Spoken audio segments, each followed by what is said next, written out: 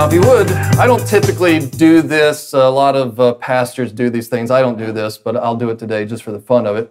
Turn to your neighbor and say, Maranatha. Now, do you know what you just said to your neighbor? So for many years, and still today, it's very much common even today, but particularly in the ancient Jewish tradition, when you greeted someone, you would say shalom. That was the Jewish greeting. That's what everyone said to each other. But at some point after the death, burial, and resurrection of Jesus, there began to be a shift, particularly among the early church, among what they said, their greeting to one another. Instead of saying shalom, which means peace, they would say Maranatha. That's what they would say to each other and say, what does that mean? Well, in the Hebrew, it simply means this. It means, O Lord, come. O Lord, come.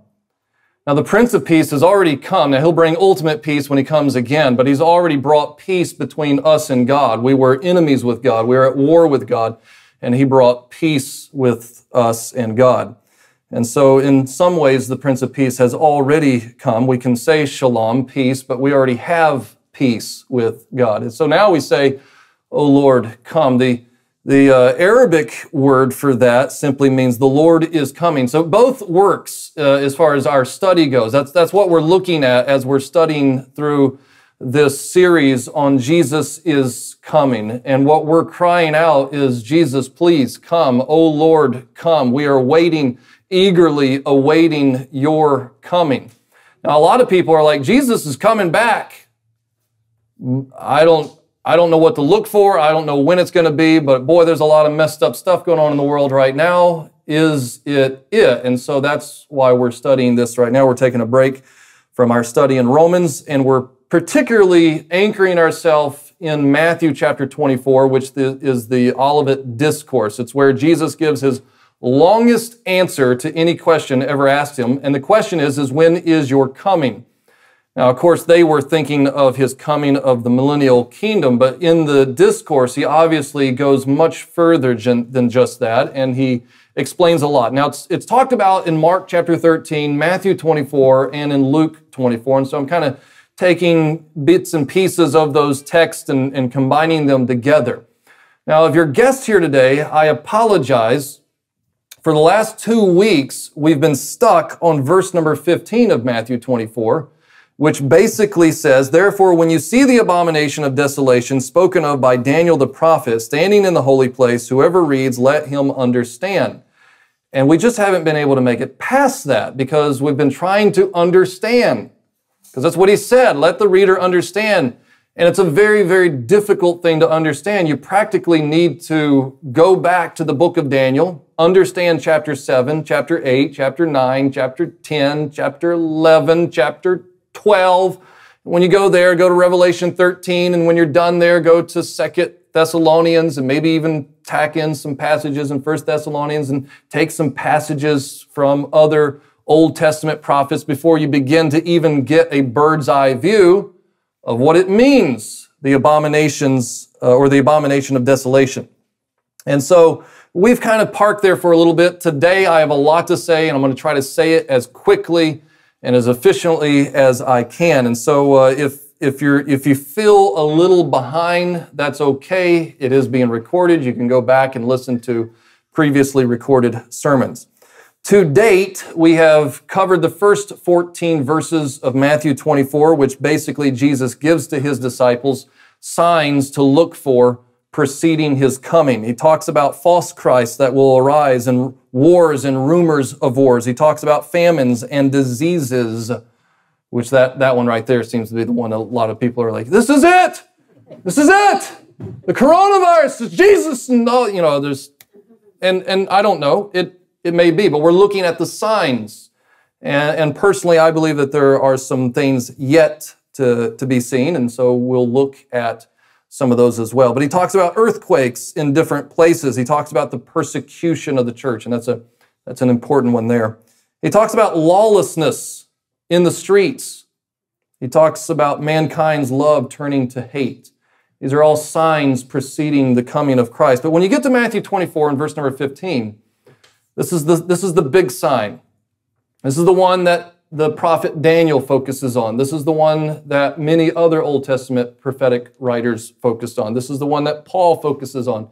This is the one that John on the Isle of Patmos is like, this is the big one. When you see this event, this abomination of desolation, when you see this happen, then you know it's no longer close. You are there. It is happening. Go, hide in the mountains, run, don't go back into your house, don't come off of just get away. If you're in Jerusalem, that is. If you're in Jerusalem, get away. When you hear this, when you see this happening, run for your life. It is now the beginning of the end. In fact, let me go ahead and, if you're open to Matthew 24, I want to read those verses. He says, once again in verse 15, therefore, always important to pay attention to the therefores in the Bible. So he has built up to these signs, and these signs are leading up to this point. And when you therefore see this, the abomination of desolation, spoken of by Daniel the prophet, standing in the holy place, whoever reads, let him understand. Then let those who are in Judea flee to the mountains. Let him who is on the housetop not go down to take anything out of his house. And let him who is in the field not go back to get his clothes. But woe to those who are pregnant and those who are nursing babes in those days. And pray that your flight may not be in the winter or on the Sabbath. For then there will be great tribulation, such as has not been since the beginning of the world until this time, nor ever shall be. And unless those days were shortened, no flesh would be saved, but for the elect's sake, those days will be shortened. Now, in order, as he said there in verse 15, let he who reads understand. In order to understand what that passage even means, we're going to have to go back to the book of Daniel. And we've already done a precursory study of the book of Daniel, a somewhat overview of some of it last week and the previous week. And I think you could probably, everyone's in agreement. The book of Daniel is a book of prophecy. It's a book of visions foretelling the future. And if I were to sum up the book of Daniel, I think the book of Daniel sums itself up in Daniel chapter 2 and verse number 28 when it says, but there is a God in heaven who reveals secrets. In many ways, you could say that is what the entire premise of the book of Daniel is all about. There is a God in heaven who reveals secrets. Now, what are some of these secrets? Well, in chapter number 2, the king of Babylon, Nebuchadnezzar, he has this dream. He doesn't understand what it means. And so Daniel, the Hebrew prophet, comes and by the power of God gives him interpretation of that dream. That kind of sets the stage for the rest of the book. Because in that dream, it begins to unfold and unravel the mystery of the future in regards to the Gentile empires, the governmental structures that are to come and go. And in chapter number 7, he kind of gets another vision, and this time it's the first of 4 visions that Daniel's going to receive. And this first vision is of 4 beasts. And obviously, at the end of the vision, Daniel feels really sick, and he's confused, and he doesn't understand, and he is given clarity as to what these 4 beasts represent. In chapter number 8, you have the second vision that's given to Daniel, and it's of a ram and of a goat. And the interpretation of that vision is given to him as well. In chapter 9, you have Daniel's third vision, and it is of the 70 weeks of prophecy, a very, very complicated, a very detailed section of Scripture. I thought about teaching through that, but then I'm looking at my schedule and thinking, it's got to probably take me weeks just to get through Daniel 9, but a very, very important passage. It's basically the timetable of prophecy. It really sets forth when things are going to happen and the schedule, you could say, the prophetic schedule of which things will happen. And then you have Daniel's 4th vision that God gives him, and this is a longer one, and it transpires over chapter 10, 11, and 12.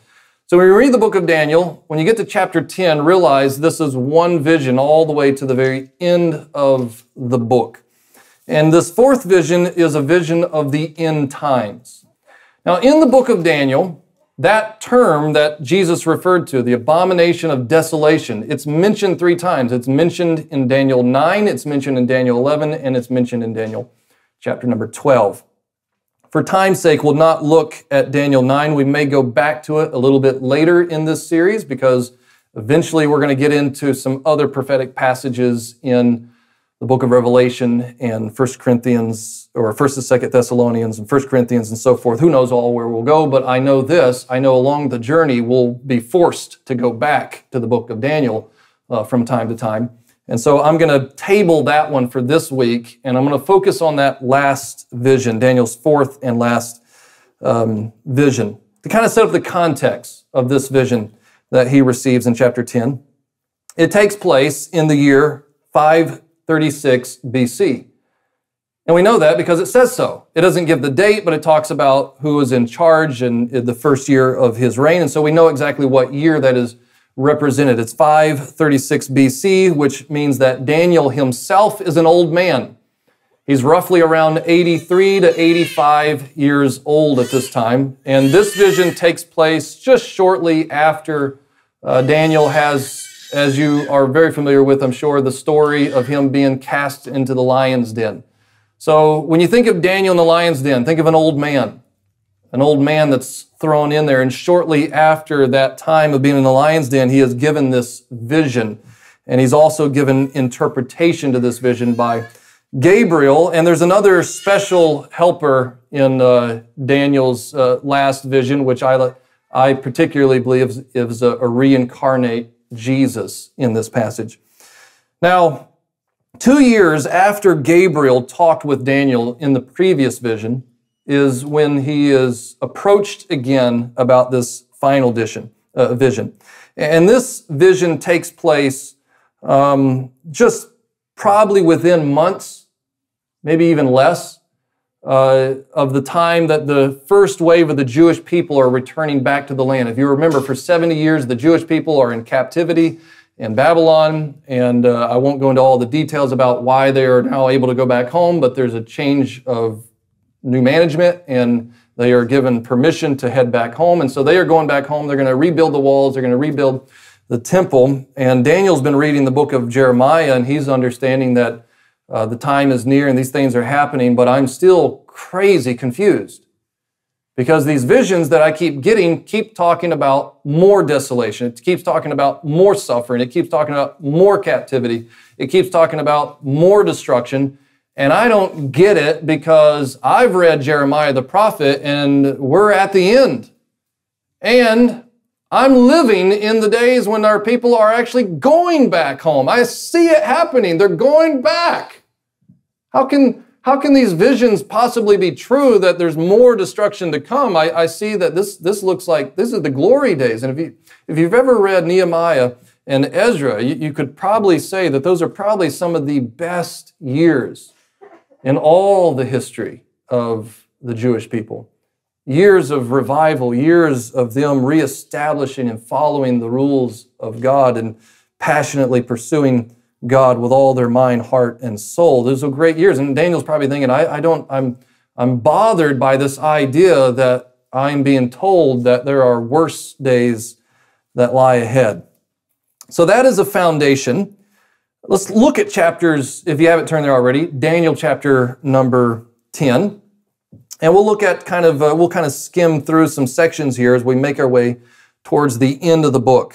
Let me give you, particularly in chapter number 11, because the first part of Daniel 10 deals a little bit about Daniel and setting up the scene for this vision that he's going to receive. And then you get into chapter 11 where you really have the vision that's being given to him. The first part of that vision deals with historic events that have already transpired. I'm not going to get into that because I've talked a little bit about that already. And you can find plenty of material out there to find out more. I'm really struggling on not to say something about that, and the reason why is because this series is about Christ coming again.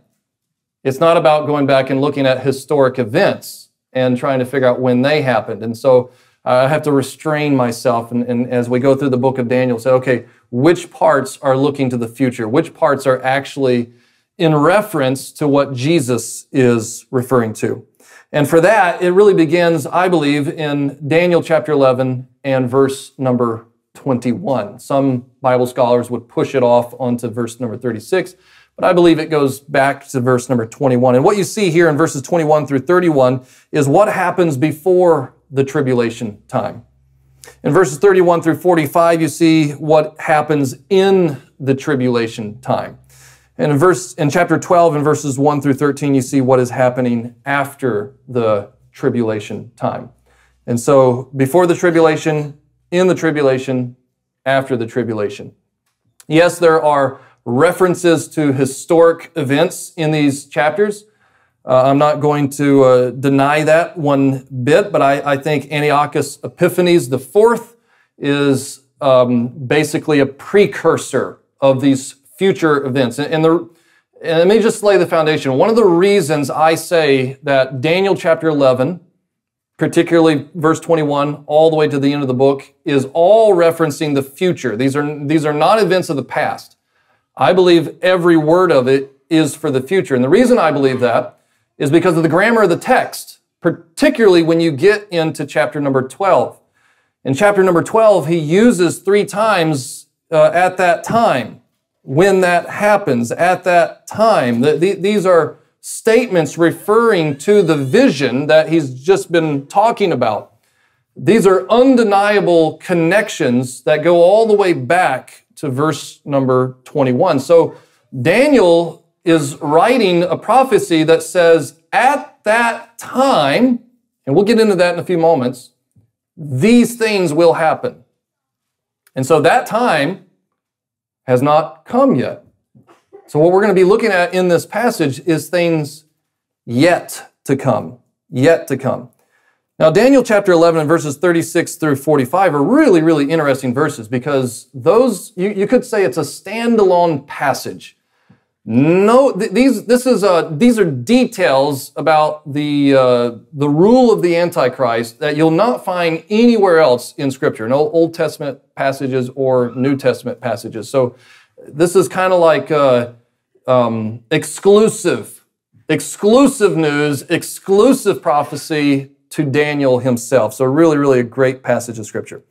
Okay, are you there at Daniel chapter 10? Let's begin at verse number 1.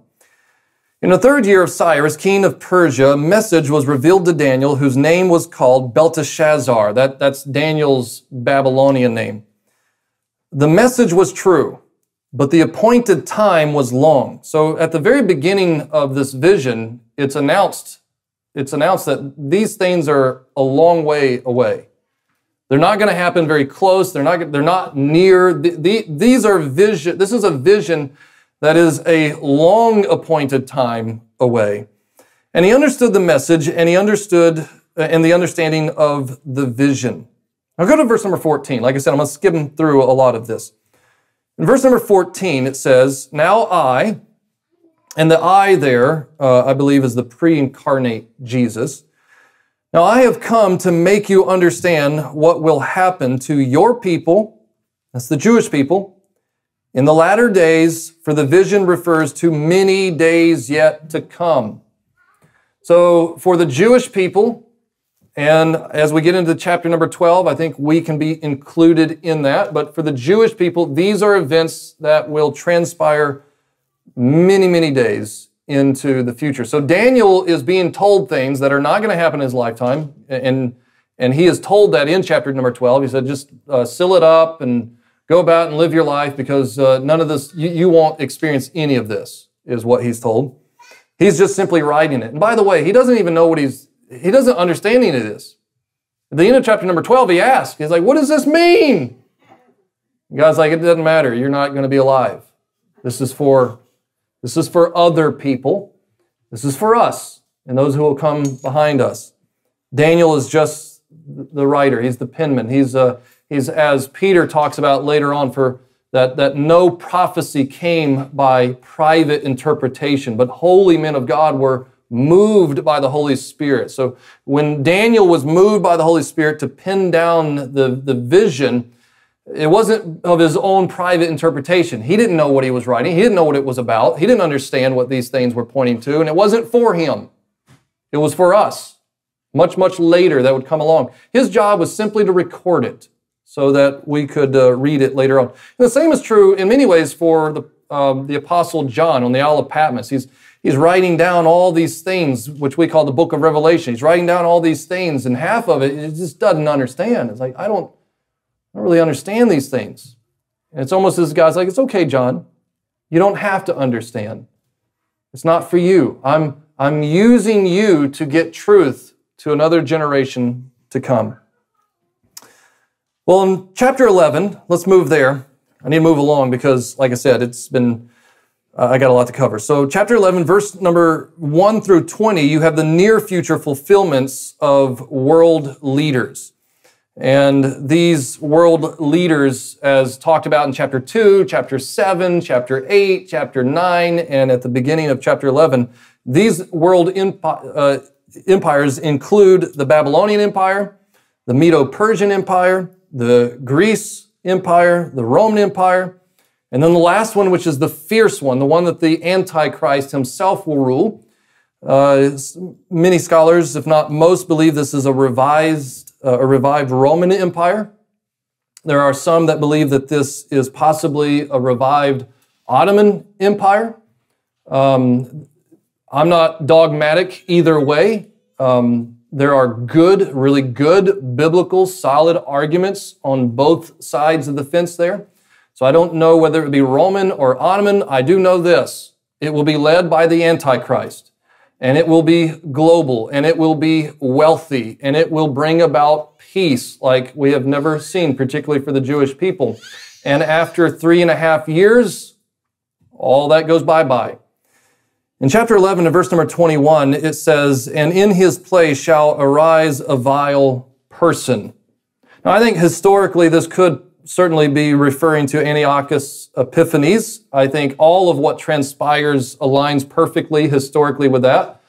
But I also believe that he was a figure of the Antichrist to come. And once again, as we get into chapter 12, I think you'll see that because the grammar forces you. This is one area where I'm not going to be dogmatic on a lot of areas, but I think I have to be dogmatic on this area because the grammar of the text forces us to be dogmatic. He says that there will arise a vile person.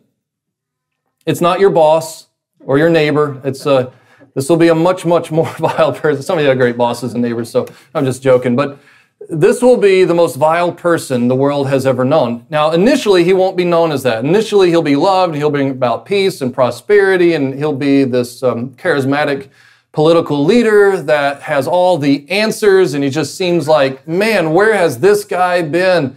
We really need him to not just be the leader of a regional section of the world, he needs to be the leader of all the world, and so all the reins are given over to him. Now, the Bible calls him many things throughout Scripture. In this passage, I believe he is called the vile person. In Genesis 3, he is called the seed of Satan. In Daniel 7, he's called the little horn. In Daniel 8, he is called the keen of fierce countenance. In Daniel 9, he is referred to as the prince that shall come. Also in Daniel 9, he is called the desolator. In Daniel 11, he is called the despicable person, and also he's called the willful king. In Matthew 24:15, we've already looked at this, obviously. He is the abomination of desolation. In 2 Thessalonians 2, he is the man of sin. He's also referred to as the son of perdition. He's also referred to in that passage as the lawless one. And in 1 John chapter 2, he is called the Antichrist, and that's the one that we typically associate with him. But in the book of Revelation, if you read the final book of the Bible, he is referred to particularly by one name, and that is, he is the beast. And honestly, I can't think of a better name for the Antichrist than that. He is simply just a beast. He is a ruthless, evil dictator who will come in and lie to the world. And he'll offer the world everything they could conceivably want to have, peace and prosperity. Yeah, but in a short period of time, everything will be turned upside down because of him. We'll look at chapter 11 and verse number 40, and we'll pick up there. Verse number 40 says, "At that time of the end." Now, once again, contextually, we are still talking about this vile person. So once again, the grammar says, at that time, while this vile person is in charge, while this vile person is causing havoc onto the world. It says, at that time of the end, so that sets the time frame. It's not the near future. It's not Antiochus Epiphanes. This is sometime near the end of time. That the king of the south shall attack him, and the king of the north shall come against him like a whirlwind, with chariots and horsemen, many ships, and he shall enter the countries, overwhelm them, and pass through. He shall also enter the glorious land, and many countries shall be overwhelmed, but these shall escape from his hand, Edom, Moab, and the prominent people of Ammon. I'm not going to get into the details about what those peoples are today. Obviously, those names have changed hands from time to time as there's been battles that have occurred over the centuries. It says in verse number 42, he shall stretch out his hand against the countries, and the land of Egypt shall not escape. He shall have power over the treasures of gold and silver, and over all the precious things of Egypt, and the Libyans and the Ethiopians shall follow at his heels. But the news from the east and the north shall trouble him. Troubles me too. Therefore he shall go out with great fury to destroy and annihilate many. And he shall plant the tents of his palace between the seas of the glorious holy mountain, yet he shall come to his end, and no one will help him. In another passage in Daniel, he says that he will come to destruction without the assistance of man. And so in other words, it's not going to be another army that destroys him. It's not going to be any person or political figure that destroys him. He will come to his end, and no one will help him. God will bring him to an end, and specifically Jesus, with a word, in fact, will bring him to an end. Okay, so that's the Antichrist. I'm not going to dive into that passage that much. That's kind of the rise of the Antichrist, and a very quick, as you get into verse number 25, or 45 rather, a very quick crashing, he's going to end, and no one's going to help him. He's going to be done. That sets us up for going into chapter number 12. And chapter number 12 is the third and final time that Daniel references the abomination of desolation. This is the one that Jesus is referring to. Jesus was not referring to an historic event of the past. Jesus was referring to an event yet to come in the future. And so this is the one that Jesus is talking about. Daniel chapter 12, verse number 1. At that time. What time? Well, verse number 45 says, yet he shall come to an end. At the time that the Antichrist comes to an end. Well, who is this person who's coming to an end? Well, verse 21 of chapter 11 says, in his place shall arise a vile person. So this vile person is going to arise to power, and he's going to gain authoritative, and he's going to gain economic power. He's going to gain global authority. He's going to bring about peace and prosperity. And then he's going to be a turncoat, and he's going to bring about destruction and persecution on particularly the Jewish people until he can't find them because God protects them. And then he turns his anger towards the saints of God, none of which is mentioned in chapter 11. Let me tell you why. Daniel is written for the Jewish people. It's not written for the church. So God is not giving visions of the church. He'll do that through John the apostle in the book of Revelation. He'll unfold what the church looks like in these end times. But Daniel's focus is on what Israel looks like in these end times.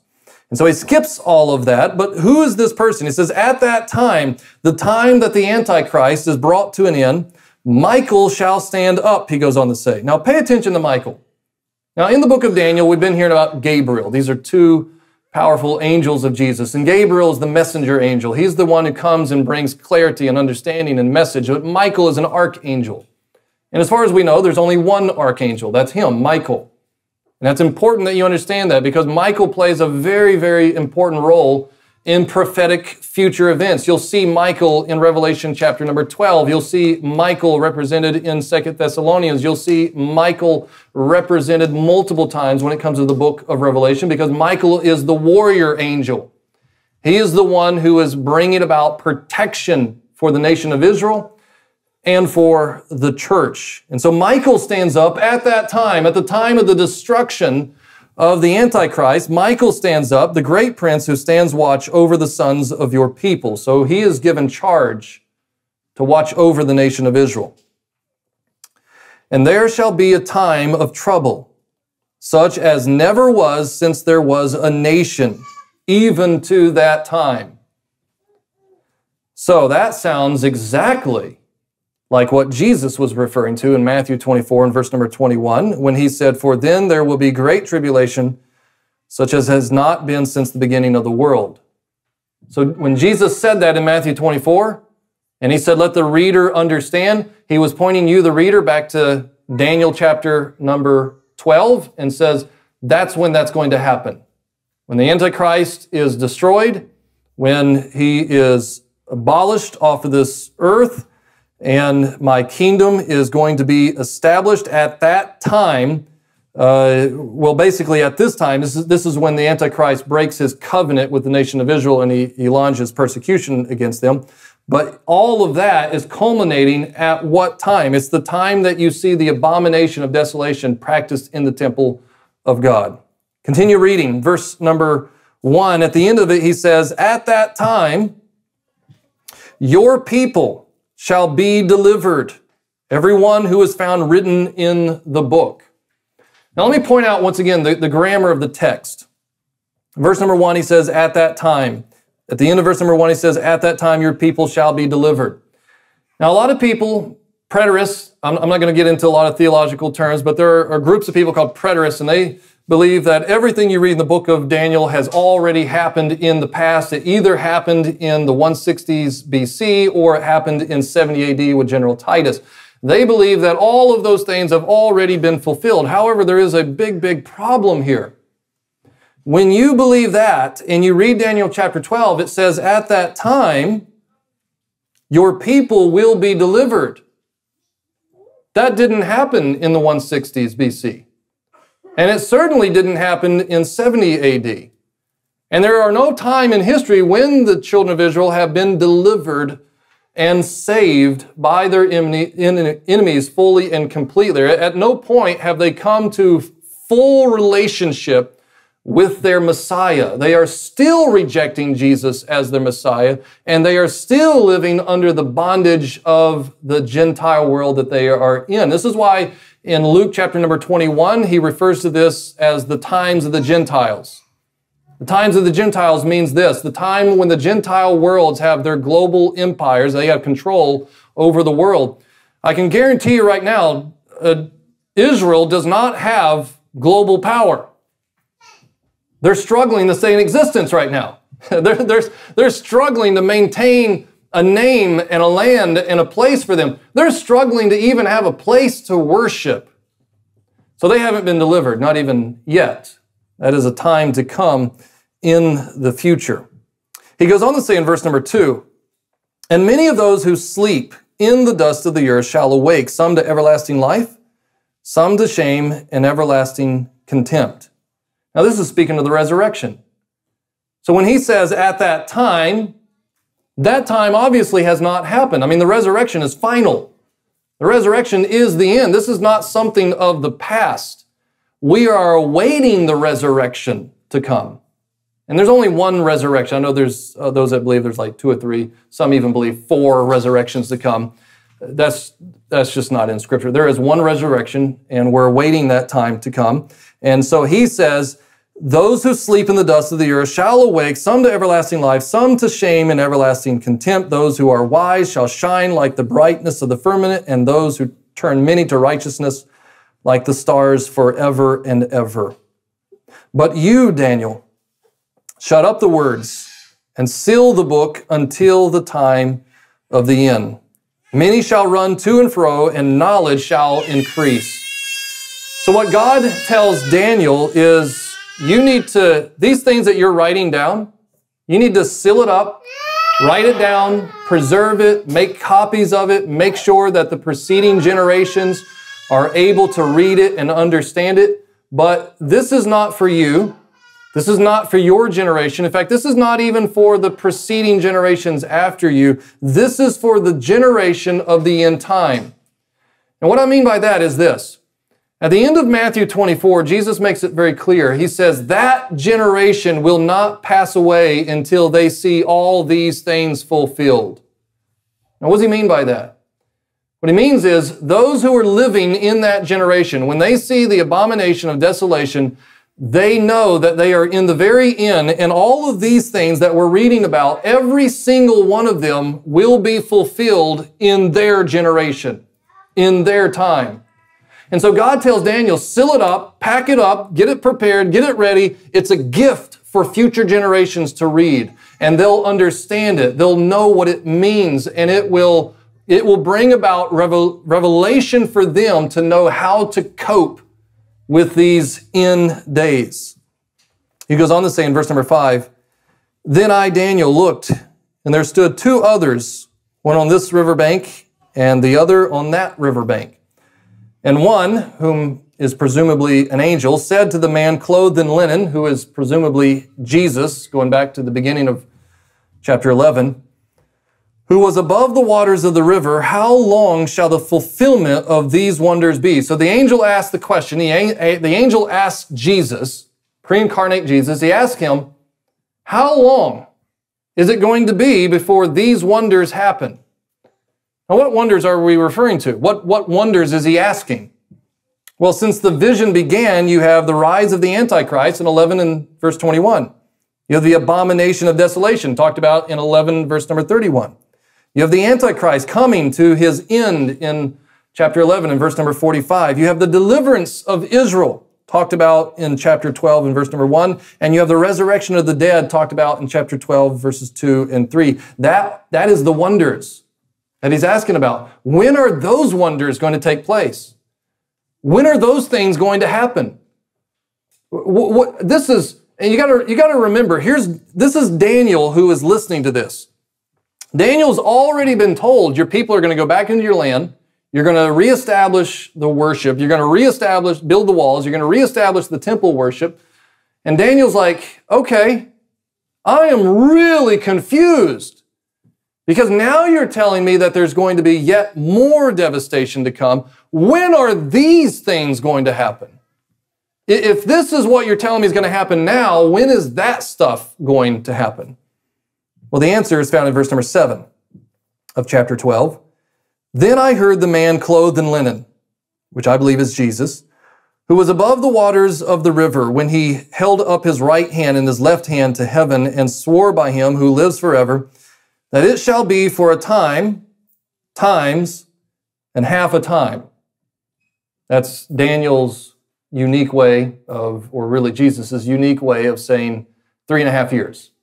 Anytime you see that term times, and half a time, that's always referring to 3.5 years.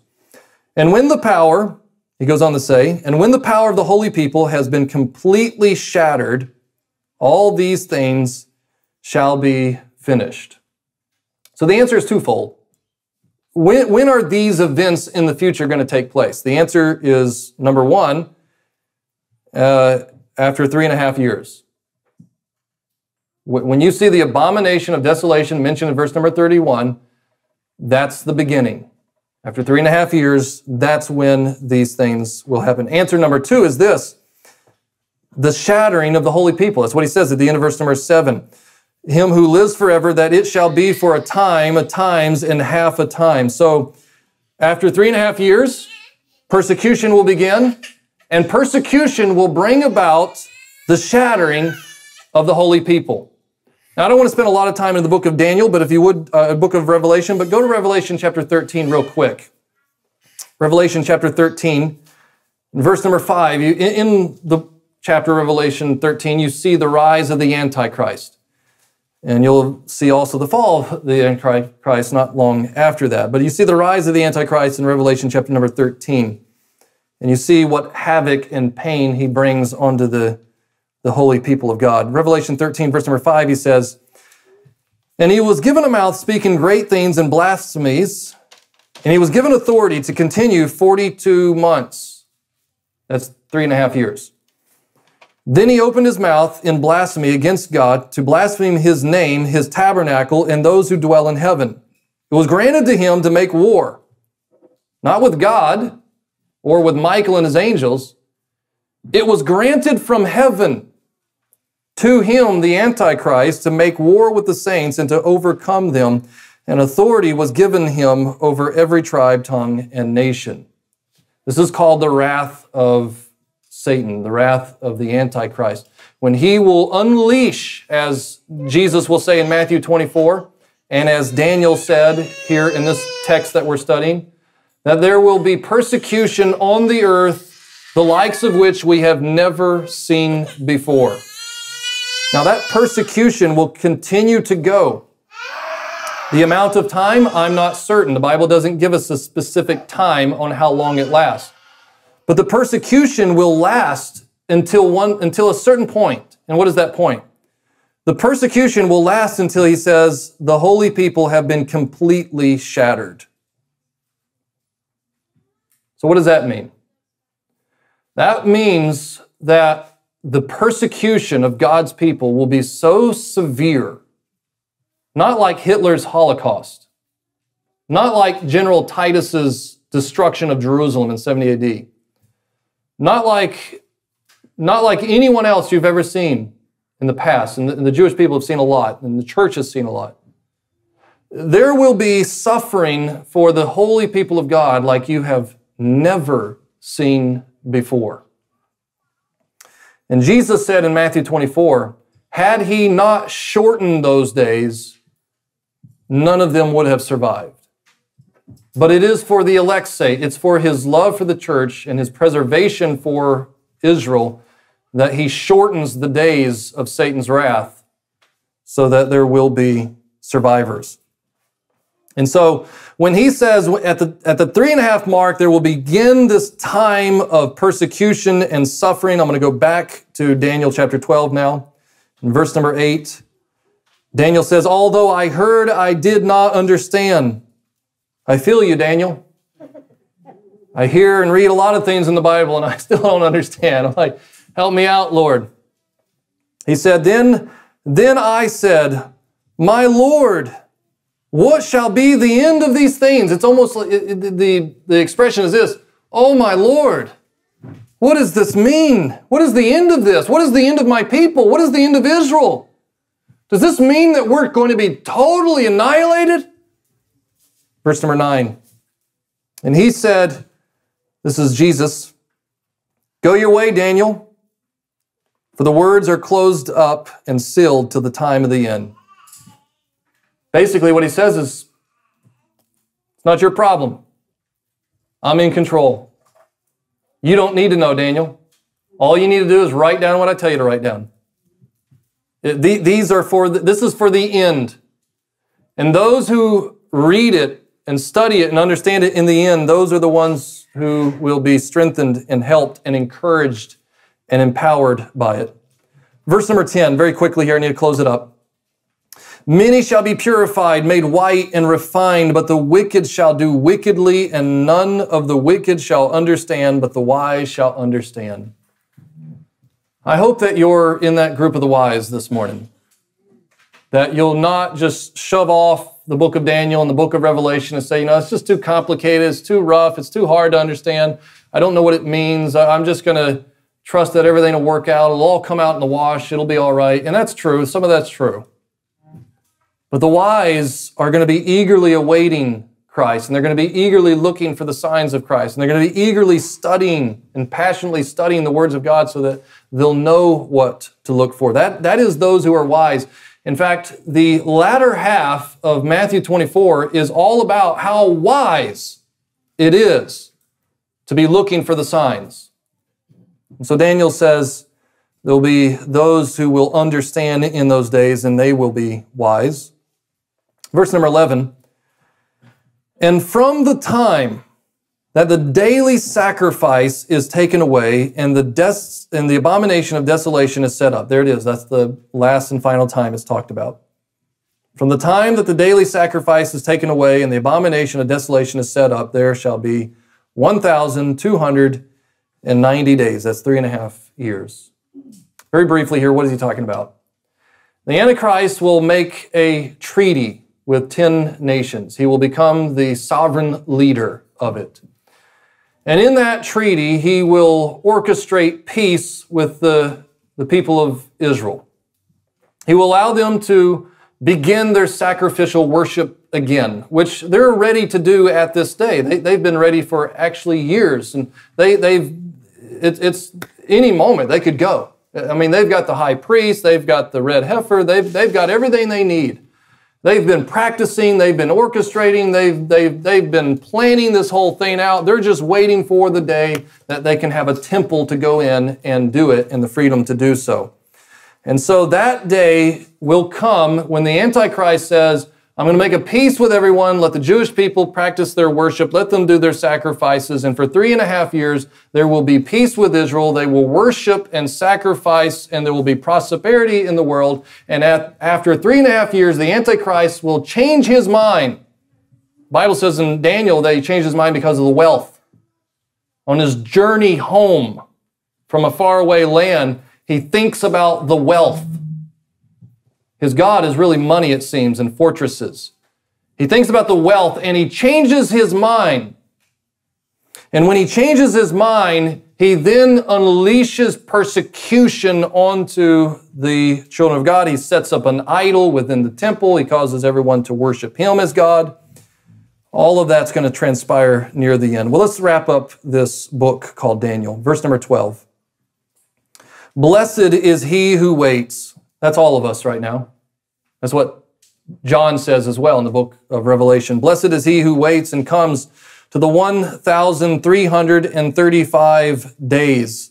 Now that's 45 extra days after the 3.5 years. Now what does that mean? I'll tell you exactly what that means. I don't have a clue. I have no idea. And anybody that says they do, they're lying. They don't know what that means either. There's some good speculations out there, but we don't know what that means. There's another 30-day discrepancy in this passage as well. The Bible just doesn't tell us. But what it does tell us is in those days, those who wait 45 days more, there's a blessing for them. There's a blessing for those in that time. And in verse number 13, he says, but you go your way till the end, for you shall rest and will arise to your inheritance at the end of the days. So what he's telling him is, you'll be one of those who is resurrected in that day. You'll be one of those who is resurrected to eternal life. You just write these words down. You go about your life. And when it happens, it happens. So I want to close with this verse. This is Hebrews 9 and verse number 28. So Christ was offered once to bear the sins of many. To those who eagerly wait for him, he will appear a second time, apart from sin, for salvation. We have a somewhat of an understanding of what Daniel is pointing to in the future. We're trying to grapple with what Jesus is saying in Matthew 24. We're desperately searching and eagerly trying to understand what the book of Revelation is teaching us about the coming of Christ. But this much we do know, that for us who eagerly wait and eagerly search for the signs of his coming, we are the ones who are going to be the most blessed. We're going to be caught off guard. We're not going to be, oh no, I wasn't ready. I wasn't living right. I don't know what and it's not that you have to depend on living right and your good works. He says he is coming to bring about the salvation he has already given you. If you've put your trust in Christ, if you've repented of your sins, if you've given yourself to him as your Lord and Master of your life, you are already saved, and he is already your Master, he is already your King, and he is most assuredly coming again to receive you into his kingdom, as he says in the book of John. And so there's a blessing. There's a blessing. So I know this is a very, very complex piece of passage. But I hope this morning that there's a little bit more clarity to the things that you are reading, a little bit more clarity to understanding the prophetic timeline of future events to come. And I think as we continue to go through Matthew 24 and 25, and as we look at other passages, you'll begin to see the pieces of the puzzle coming together, and you'll be able to see the bigger picture of these things. Bottom line is this: Maranatha. If you're worried about what's going to transpire here in America in the next few months, in the next few years, if you're anxious about the unsettling news that we're constantly hearing about the political unrest and the civil unrest going on in our streets, I've got good news for you. Maranatha. If you're worried about what the future of your health and wealth, and if you're worried about what's going to happen with you, and when is Christ going to come, and is it going to be suffering, and I fear the future, and I don't want to look to the future, and I've got good news for you this morning. Maranatha. He's coming. He's coming. And when he comes, all things will be made right. When he comes, all evil will be removed. When he comes, there will be not a 3.5-year fake peace and prosperity. There will be an eternal peace and prosperity, because the Antichrist is a liar. He is a fake. He is a fraud. There is only one Prince of Peace, and his name is Jesus Christ, and he is coming again. Amen. And for all those who put their trust in the Lordship of Christ and await his coming, you will join him in that millennial kingdom.